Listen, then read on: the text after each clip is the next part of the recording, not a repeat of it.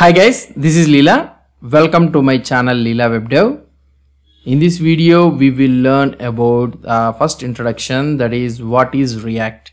So we'll try to learn about the meaning of this React and why we need to use this React and the definition of this React library. Let's try to see.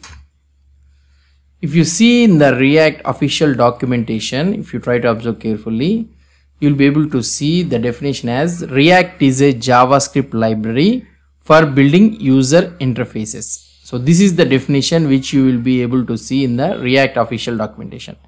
React is a JavaScript library for building user interfaces. So let's try to expand this definition a bit. So now you will be able to understand the definition is not that much of clear, right? So you'll try to understand the definition clearly. So I can say that React is an extremely popular, declarative, component-based, state-driven JavaScript library for building interfaces created by the Facebook. So this is the complete definition which I can say.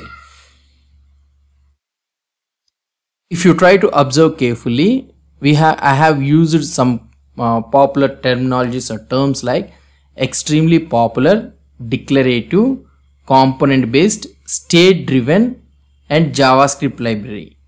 So these are the terms I have used it. Let's try to analyze these parts one by one.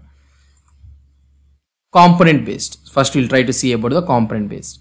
So React is all based on the components only, like search, button and so on. So whatever the things list, everything, whichever the thing you are trying to develop in React is a component based approach. So components are the building block of user interfaces in React. So these components are the building blocks. We build complex UI by building and combining multiple components. So everything in the React is a component based. So we will combine all those multiple components and we will build the complex UI. Since we develop complex UI using components, each one must have all the information about what it looks like. We describe how components look like and how they work using a declarative syntax called as JSX. So this is the thing. So now the component which I am trying to tell. So if you are trying to develop the UI using components, each component must have all the information about how it looks like. So this how it looks like and all those things. So we will be using a declarative syntax called as in JSX. Declarative simple means telling React what a component should look like based on the current data or state. So we are telling to the React that how the component should look like based on the current state or data whichever you are having. So React is an abstraction away from the DOM. That means we never touch the DOM. So that is also one important thing. So by using React we never touch the DOM. So we never have to work with DOM directly. JSX is simply a syntax that combines HTML, CSS, JavaScript as well as referencing the other React components also. So this is the syntax. JSX, we'll try to see about this JSX also. It is simply a syntax that combines the HTML, CSS, JavaScript and as well as sometimes referencing the other React components. Note if we if we never touch the DOM. Okay, so now we have discussed, right? So if we never touch the DOM, then how React updates the UI? So that is a one question which you may be getting in your mind. That's where the concept of state comes into play. So here that the concept of state comes into play here only. Remember, the main goal of React is to keep the UI in sync with data, and we can call the data as state. So whenever you are having a data, so it will try to keep the UI in sync with the data. So we can call that data sometimes as state also. Now onwards I will call this data as a state. So whenever the state changes, React reacts to the state changes by re-rendering the UI.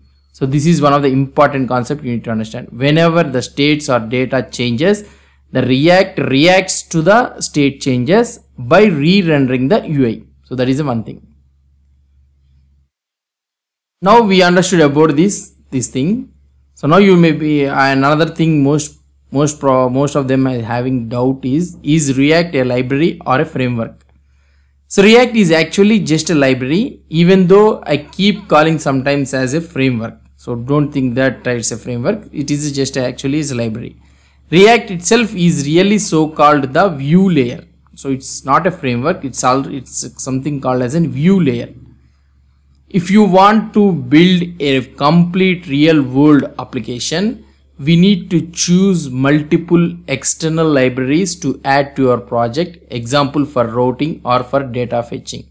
So why I am trying to say this React is not a framework is, for example, using the React, if you want to develop a really large real world application, so we need to choose external multiple libraries. Like for routing, we need to get a library. For data fetching APIs and all those things, we need to get another external library. Like this we need it. So so there are multiple frameworks that have been built on the top of the React. So normally React is a library, but there are also frameworks that are built on the top of the React. Frameworks includes all these functionalities out of the box that React is missing. Whatever the React is missing, this framework includes all those functionalities. Most popular ones are Next.js and Remix. So you people are already aware of this one, Next.js and Remix. Beside all these features, maybe the biggest reason to choose React over all the other frameworks that are similar is because React is extremely popular. So beside these all the features we have learned it, right? The biggest reason to choose React, maybe it could be the thing that React is extremely popular. Many large companies have adopted React a long time ago, and more small companies are also following in their footsteps. Now, all these companies around the world need React developers, which of course has created a huge worldwide job market. So there is also a very large and active React developer community also. So this is also one of the reasons. So now React was created by Facebook. Okay, you are already aware of this one.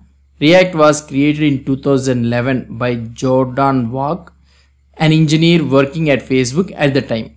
That's why React is backed up by Facebook. Now with the Facebook is called as in Meta.